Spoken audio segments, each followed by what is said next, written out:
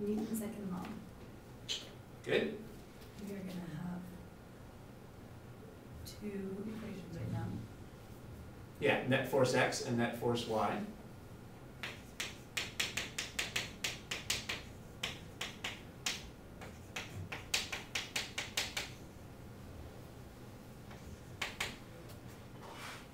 Which of those equations do you think is going to be more strategic for us to work with here?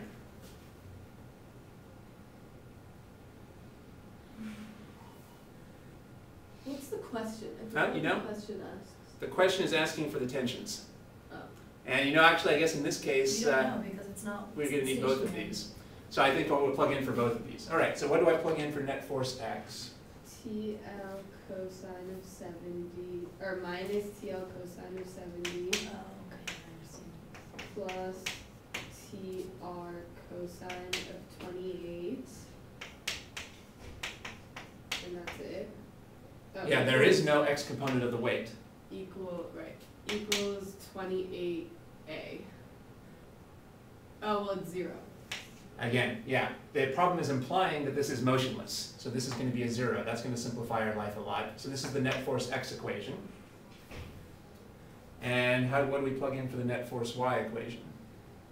TL sine 71 plus TR sine 28 minus MG.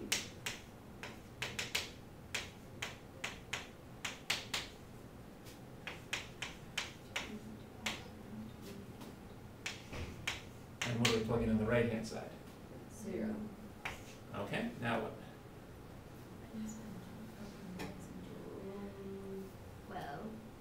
Well, we have two find out. equations. Did I make a mistake here? It should be TR cosine 28. Yeah, that one's. And this one over here, the X component, that should be, oh, here I was supposed to do the Y component. So the Y component here should be TR sine 28. So this is the X equation and this is the Y equation. Okay, I'm sorry, you were saying, what should we do now? Well, we have two equations and two unknowns. So, well, can we plug in MG right now? Yeah, that's right. In fact, we probably should have done that much closer to the beginning. Maybe you guys did that already. We might as well figure out the weight at the very beginning. We have our special formula for that. Well, that would be 28 times 9.8. 274.4. 274.4, and that would be negative. All right, and that would make this equation simpler. 274.4. Okay, good. All right, yeah, now we do have to solve for one of the variables here. Well, I could solve this and get that TR is equal to, all right, we get TR cosine 28 equals TL cosine 71. So TR is equal to cosine 71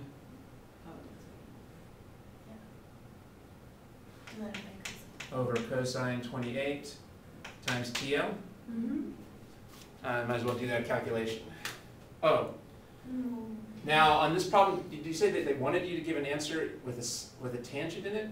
Yeah. Well, no, not that they wanted us to give an answer with tangent.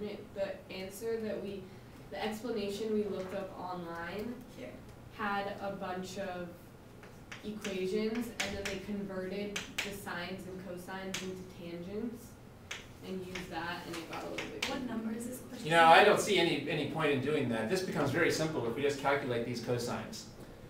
So cosine 71 divided by cosine 28 is just 0.37. This one. I really don't see any need to fiddle around with a I bunch think of that it must have sines just and been a weird cosines. explanation we got. Ooh, that's cool. Very good understanding. So then we would plug in the TR over here. TL sine 71 plus 0.37 TL sine 28 equals. Wait, where did the 0.37 come from? That's from the Cosine 71 divided by cosine 28. We can just use our calculator. We don't need any fancy trigonometric identities. this is equal to 274.4. So TL equals.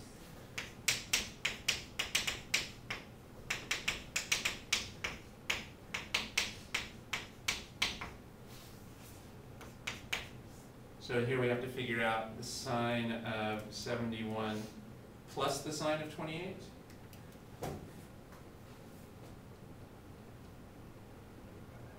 Yep. So 1.4 equals 274.4. So TL equals 196.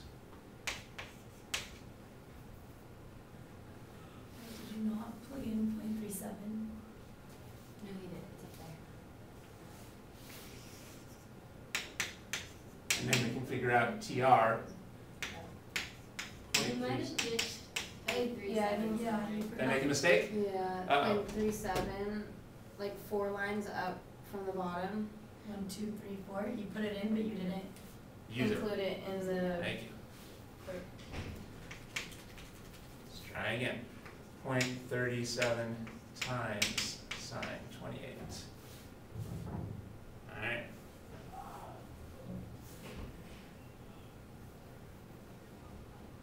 So that would be sine 71 plus 0.37 sine 28, 1.1.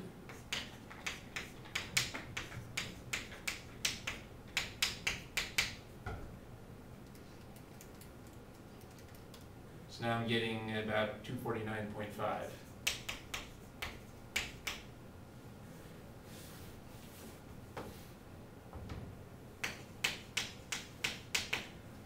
So plugging that in here.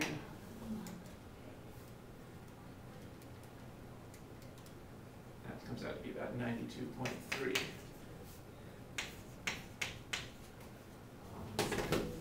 That kind of makes sense now. Oh, and these are right. What do you know? If we round them off anyway. So this rounds off to around 250, and this rounds off to around 90. Okay.